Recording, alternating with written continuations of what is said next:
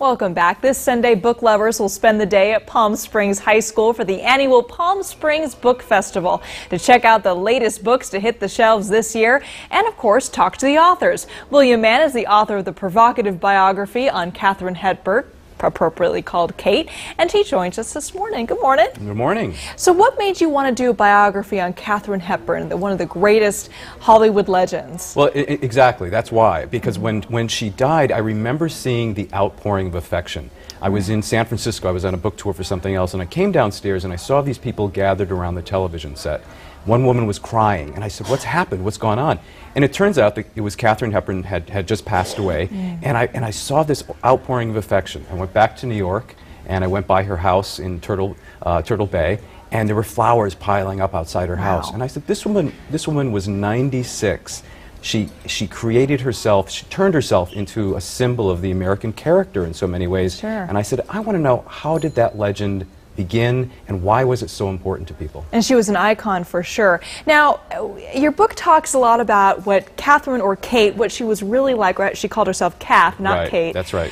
And what she was like in real life versus her image. That's right. And what was so fascinating to me was how much she really thought about her image and how much she kind of controlled what other people saw of her. Right. She didn't want us to know that quite so much. She was very careful about her public image. She called it the creature. She said, that's not me, that's the creature. And, you know, she wanted us to think that, oh, acting was a bore, stardom was a bore, it just kind of happened along the way. Sure. In fact, she was very careful, very conscious of creating that public image. And to me, that makes her more interesting, not less. Absolutely. When you were doing your research, I'm sure it was absolutely fascinating. There's lots of little tidbits I'm sure that you learned. Anything that sticks out in your mind that was really surprising to you? I think it was when she was a young girl and she was sitting there with her brothers and sitting with her father, and she announced that she wanted to be the most famous woman in the world. That, as a very, very young girl. And she did. She became the most famous woman in the world. She didn't really care as what. She, at that time, she didn't say, I want to be a great actress. She just wanted to be famous. Only later did she really then become, you know, more attentive to her craft, to the craft of acting. I think she became a pretty good actress. Sure. But in the beginning, it was really all about fame, and it's remarkable to see how that childhood dream came to reality. You talk a little bit, or a lot, about her relationship, of course, the infamous, the love relationship between her and Spencer Tracy. Sure.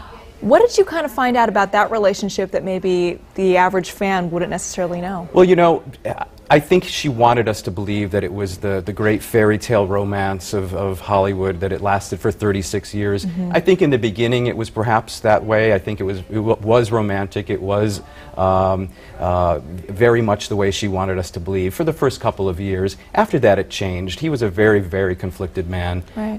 And she had lots of other interests. She had other relationships, both with men and with women. And she then ended up, you know, living her own life. They weren't together for the full amount of time that she liked us to think. She went off on tours. She really pursued her craft as an actress. But at the end, when he was very sick, she was right there for him, and she took care of him at the end. You know, just because it wasn't the romantic fairy tale she wanted us to think doesn't mean it wasn't important. It really, the feelings were there. Absolutely.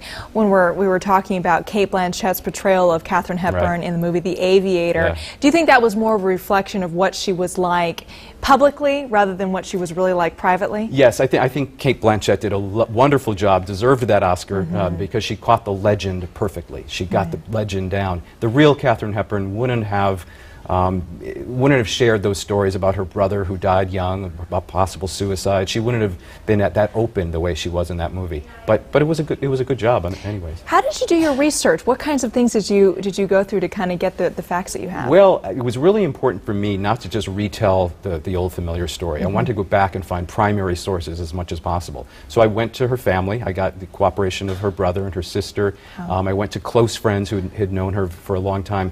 And luckily there were letters. There were letters out there. And back in those days, people wrote letters to each other. That doesn't happen anymore. So those letters from Kate, but also from her friends, from her close intimates, really allowed me to see beyond the public image, beyond the legend, and capture the real woman. Well, I can't wait to talk to you. We're actually going to have a conversation on Sunday. I'm going to be hosting a conversation with William Mann to talk about Kate. You can check us out at the Palm Springs Book Festival Sunday, May 4th from 10 a.m. to 6 p.m.